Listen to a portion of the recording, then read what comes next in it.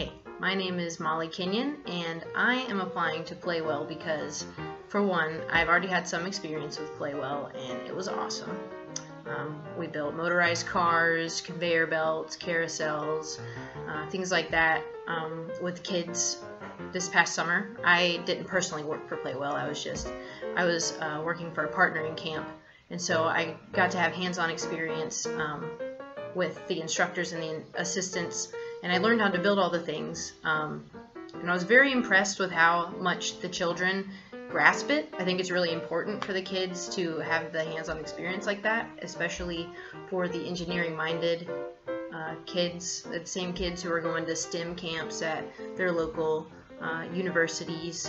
I think it's really important for them to be exposed to sciences like that because it helps them know for sure if they are interested in the science, if that's something they're going to want to get into, because the sciences are super duper competitive.